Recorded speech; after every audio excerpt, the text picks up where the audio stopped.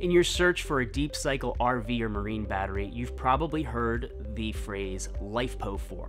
So what is LiFePO4? LiFePO4 is basically a chemistry. It's a cathode chemistry, and it stands for lithium, Li, iron, Fe, and phosphate, which is PO4.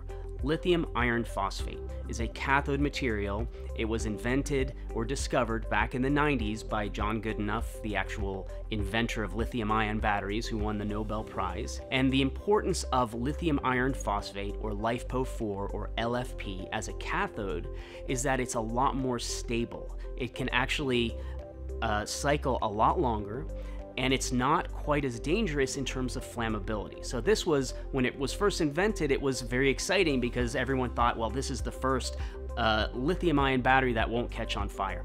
Well, that's not entirely true. It still has a liquid electrolyte that is flammable, but it's a lot more stable. It's not as energy dense, so you don't see it in a Tesla, you don't see it in an electric vehicle, but it's the perfect solution for a 12, 24, 48 volt deep cycle system.